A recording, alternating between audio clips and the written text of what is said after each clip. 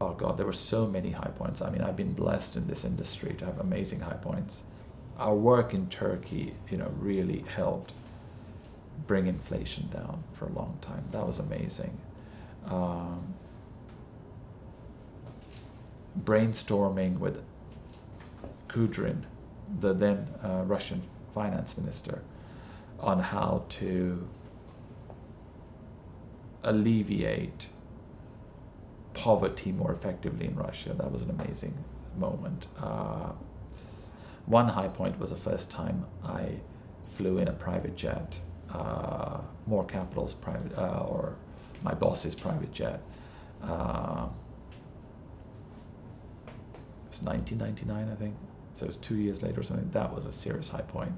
Flying into New York and sitting in the private jet, and the customs and immigration come in and apologize to you for keeping you delayed. And you're sitting there signing the forms while you're sitting on a chair. I don't know, for some reason, given the number of times that I'd stood in immigration queues, and I mean, that just did it for me. So I think that was a serious high point. I was one day in More Capital, and they brought up the post, and I opened it. It was my black Centurion American Express card. And I wasn't 30 years old yet.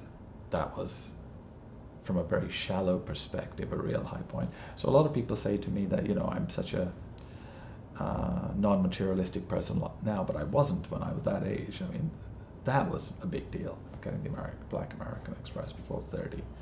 So many, there were so many highs. The highs, there were many.